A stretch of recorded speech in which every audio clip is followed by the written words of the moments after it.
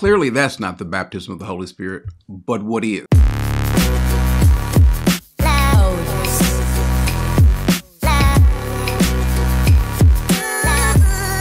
What is the baptism of the Holy Spirit? There's a lot of discussion about it. There's a lot of disagreement about it. And for some, it might come as some surprise to know that the term baptized in the Holy Spirit, or to be baptized with, or any sort of derivation thereof, it's only mentioned really 4 times that way. One of the times that's mentioned is Matthew chapter 3. We see this a few times in the Gospels. As for me, I baptize you with water for repentance. This is John speaking. For he who is coming after me is mightier than I, and I am not fitted to remove his sandals. He will baptize you with the Holy Spirit and fire. And so there's a few times that we see this. We see this in the gospel. And there's one other time that we also see this. Let's go to Acts chapter 1, where Jesus is speaking to the disciples. He says, chapter 1, verse 5, it says, for John baptized you with water, but you will be baptized with the Holy Spirit not many days from now. The problem is, though, it tells us what's going to happen, but it doesn't really describe what the baptism of the Holy Spirit is. And there are some versions may say baptized with, in, or of the Holy Spirit. The word that's used there is the Greek word on, and it conveys all of those. And so that's not really a big issue. But what is the baptism of the Holy Spirit, and then what is it not? And that's something that we also need to deal with, what it actually is not, because we don't want to have any sort of confusion. Now, remember, the Bible is trying to get us to see the condition of man. Man might want to do good. In many cases, he doesn't want to, but even if man does want to do good, he just does not have the ability to consistently do good, to consistently do well. And that's a problem. That's an issue of the heart. And the Bible has told us what God wants to do with the heart. As a matter of fact, in Ezekiel 36, God states that I will put my spirit within you and cause you to walk in my statutes, and you will be careful to observe my ordinances. Now, this has to do a little bit with the baptism of the Holy Spirit. However, this is not the baptism. What he's speaking of here is a person's heart being regenerated. And so we don't want to confuse regeneration with baptism of the Holy Spirit. Now, regeneration ultimately is going to lead a person to be baptized, because this regeneration, this change of heart, is what is going to be what causes a person or leads a person into belief, and in this case, a consistent belief. And then there's another issue related to the Holy Spirit that we'll talk about just a little bit, that is also not the same as being baptized in the Holy Spirit, that is being filled with the Holy Spirit. What we need to remember is this: there is no command for us to be baptized in the Holy Spirit. That is something that is done to us, as John says, and as Jesus says also. Jesus is the one that's going to do this. So in order to see what it actually does, let's go to John 15. Jesus is getting ready to die. He's getting ready to be crucified, and he's preparing the disciples for this day. And he makes a statement about the Holy Spirit coming upon them. He says in John 15:26, he says, when the helper, obviously that's the Holy Spirit, the Parakletos, the one that comes alongside and helps them, who will come, whom I will send to you from the Father, that is the Spirit of truth, who proceeds from the Father, he will testify about me, and you also will testify because you have been with me. So what is the Spirit going to do? The Spirit of truth is going to do the one thing that Jesus is doing also, and that is to testify of him, what? The gospel, to magnify him. Jesus, remember, in his earthly ministry was limited to one location. Wherever he was wherever he was. And so in that case, he was limited. Now, it's voluntary on his part, but what he's going to do is he's going to give mankind the Holy Spirit so that they can in turn be empowered to do his will. Remember, we also see this prophesied in Joel as well as in Acts when it happens on the day of Pentecost. And Peter is explaining, he says, and it shall be in the last days, God says, that I will pour forth my spirit on all mankind, and your sons and your daughters shall prophesy, and your young men shall see visions, and your old men shall dream. And so what's going to happen is the Holy Spirit is going to come upon us. And notice what he says, and they shall prophesy. This word prophesy, sometimes we confuse it for always meaning a foretelling or predictive prophecy, but the word just simply means to bring about a revelation. And so what does the Lord want us to do with the Holy Spirit? To bring about a revelation. In other words, to empower or to be empowered by the Spirit for service, to build up people to testify of Christ, to testify of his goodness, the gospel, and to build up the church, or thereby building up the church. Now, Paul also brings this issue up in 1 Corinthians 12. Let's start in verse 1. He says, now concerning spiritual gifts, or in this case, the word that's actually used is pneumatikon. So he's speaking about concerning the spiritual things. That's literally what the word means. Concerning these spiritual things or spiritual gifts, he says, I do not want you to be ignorant. Well, we need to understand what's happening with the spiritual gifts or with these spiritual things. And if we drop down to verse 7, he makes an important statement. He says, but to each one is given the manifestation of the Spirit for the common good. So remember I said that the point of the Holy Spirit, us being baptized in it, is so we will be empowered for service. To do what? To build up the body. Because Jesus is the one that is baptizing us and you're not baptizing yourself, the Bible is clear that everybody that is in Christ has been baptized into the Spirit by Christ. Paul goes on to say in chapter 12, let's start in verse 12. He says, for even as the body is one, yet has many members, and all the members of the body, though they are many, are one body. So also is Christ. And look what he says, for by one Spirit we were all baptized into one body, whether Jew or Greek, whether slave or free, and we were all made to drink of one Spirit, which is important. Number one, the all means everybody. That means if you have been saved, you place your faith in Christ for 1 second, for 1 minute, 1 hour, 1 decade. It doesn't matter. All of those who are in Christ have been baptized into the Holy Spirit. Whether you are Jew, whether you are Greek, there's no second-class citizens in the body. Every believer has to have the Holy Spirit. If you have not been baptized in the Holy Spirit, you are not a Christian. Paul makes this point in Romans 8:9. He says, however, you are not in the flesh, but in the Spirit, if indeed the Spirit of God dwells in you.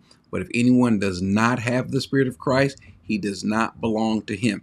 And so if you do not have the Spirit, if you have not been baptized into the Spirit, then you do not belong to him. Now let's make sure we understand this picture. To be baptized means to be dipped, to be immersed. That means to take on the qualities. The Bible knows of no Christian who does not have the Holy Spirit. The identifying mark of every Christian, of every believer, is the Holy Spirit.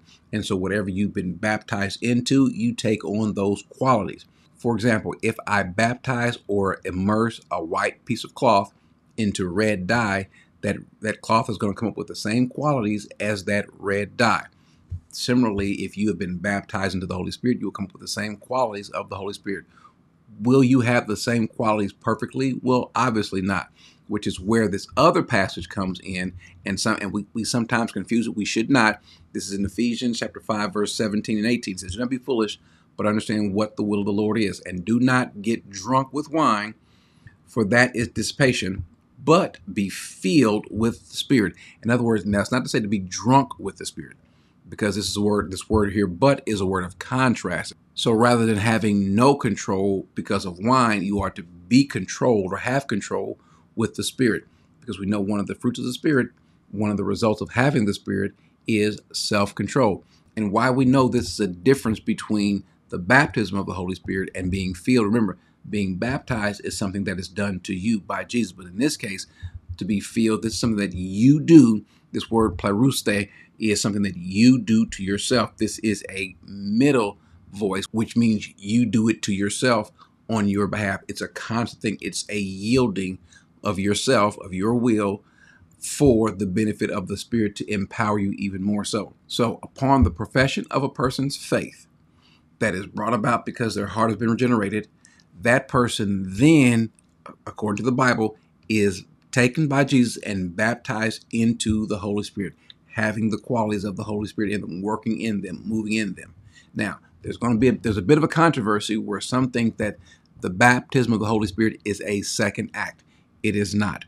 And one of the passages that caused a little bit of this controversy is John 20. However, if we read it properly, we'll see that it's not saying that they are going to receive the Holy Spirit later. Let's go to John 20, verse 22, and he says, and when he said this, he breathed on them and said to them, receive the Holy Spirit. Now, the question is, did they receive the Holy Spirit then, or is this telling them that they will receive the Holy Spirit?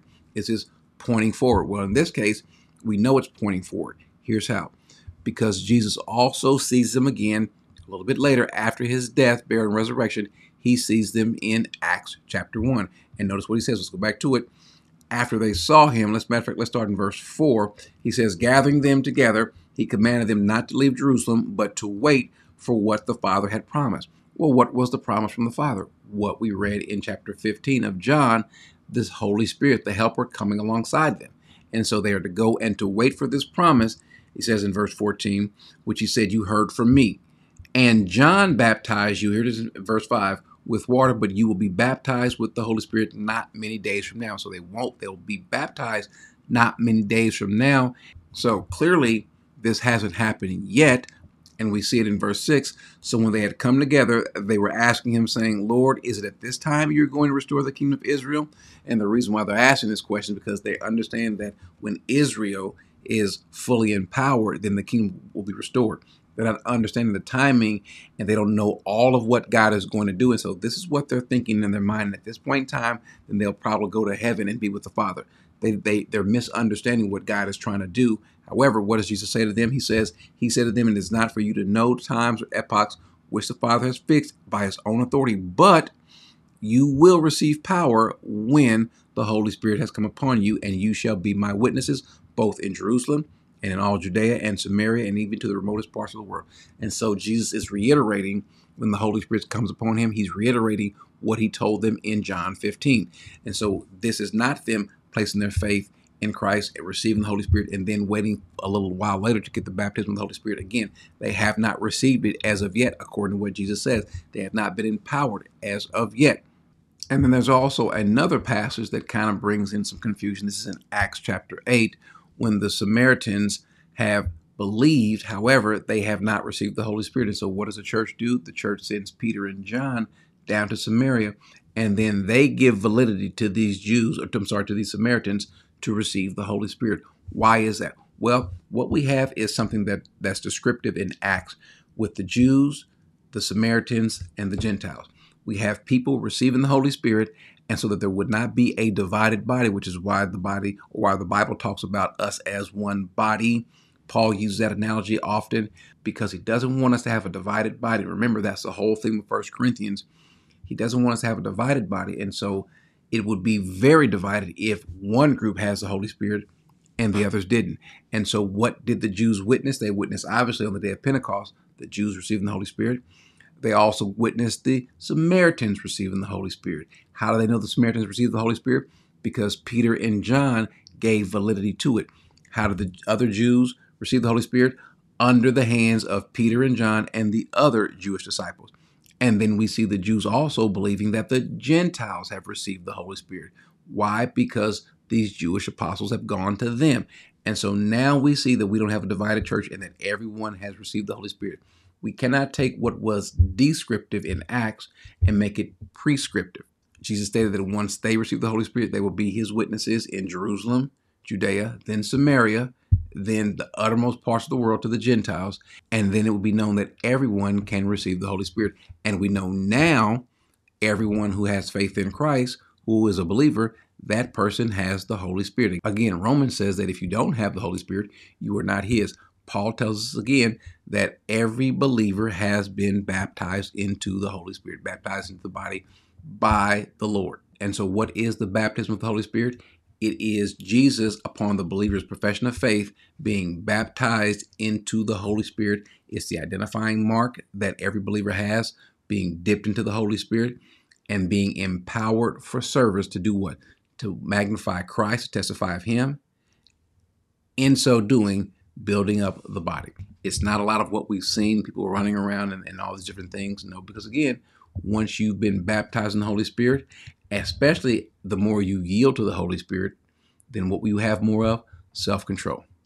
And why do you want to have that? To do the work of the Father. Amen.